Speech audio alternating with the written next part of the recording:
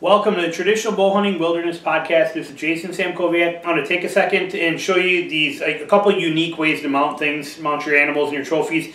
When I did a scouting video, I actually did it showing this table that was in the background here behind me, and I got a lot of people asking me, hey, tell me more about those mounts, how are you doing those antlers, that kind of thing.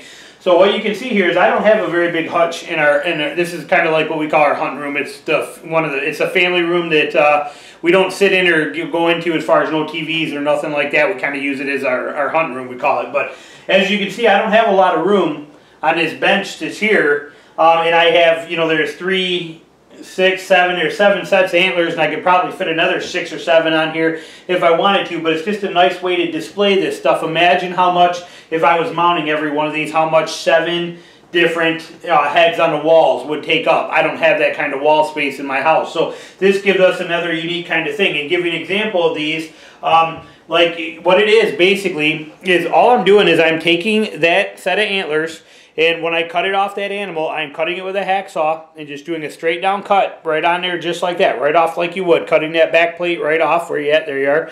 And then on the bottom, I cut the bottom flat down here too, right down on this side, and then I just hit that with my grinder and even it out, and then I glue it right to this piece of wood. Now what you have on here is this is some white Kills paint.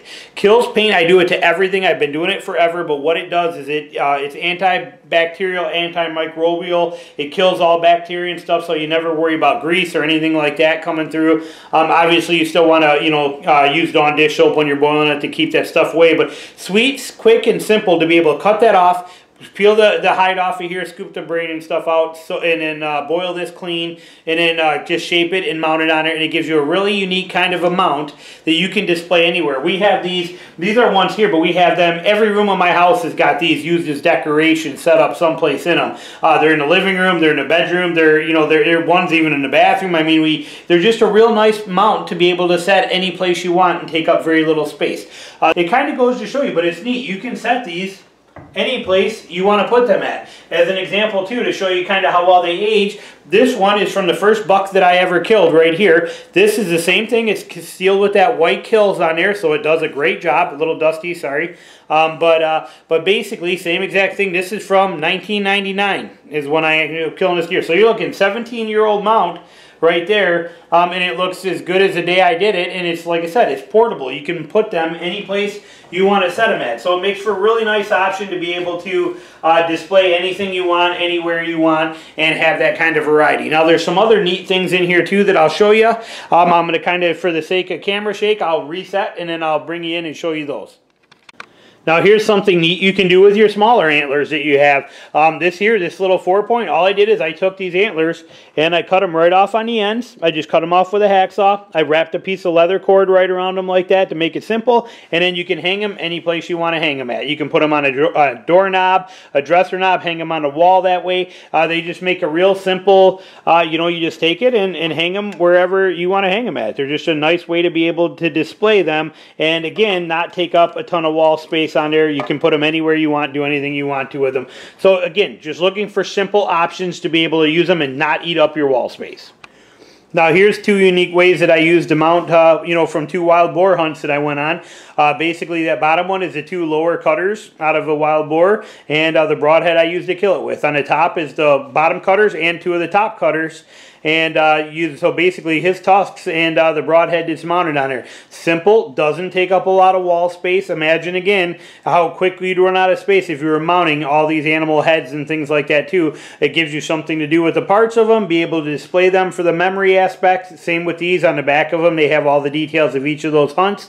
Makes it really nice and simple way to be able to display your trophies without eating up tons of wall space. Now here's another, this is one of my wife's ideas. That's one of the antlers that off of another deer.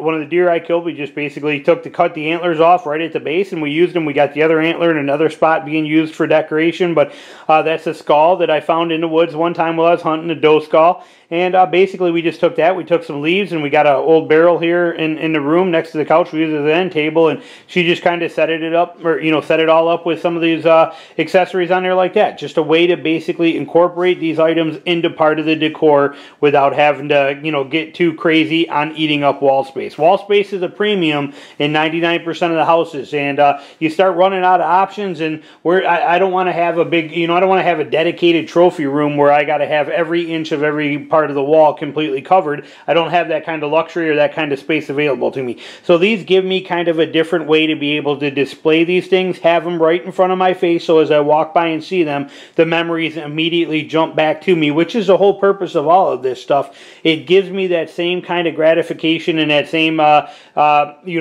jump back into time to remember it every time I see it, yet doesn't require tremendous amounts of money or tremendous amounts of wall space. Now here's just a quick once over again on some of these bases so you can kind of see them on there, how simple they are. Like I said, it doesn't need, it's not rocket science or precision. You can see that this one here is cut different than this one is. This one's cut a little different. That one you can't really see very well back there, but it's basically, there is no rhyme or reason or perfect. This one here you can see is cut a lot higher up on this one than it is. It doesn't matter. It's just basically getting to mount. The first one I ever did, I actually did all that rounding and everything. I did that with a file and sandpaper all those years ago. But it doesn't have to be too crazy. This one works okay, but that's the one that keeps coming off every once in a while if we move it too much and I got to re-glue it. So I actually like the flat side, running them flat like this where you got a good spot where you can glue. I actually glue every one of these down with Gorilla Glue or Fletch-Tite. Either one works perfect and holds them real well, except for, like I said, that rounded one can be a little bit of a chore. It doesn't have the surface area. But just a real simple, easy way to be able to display a bunch of your antler art and your antlers and, your trophies and stuff without having to give up that wall space. Hope you enjoyed it. Thanks for watching, and I'll be back with more stuff soon. Talk to you later. Bye.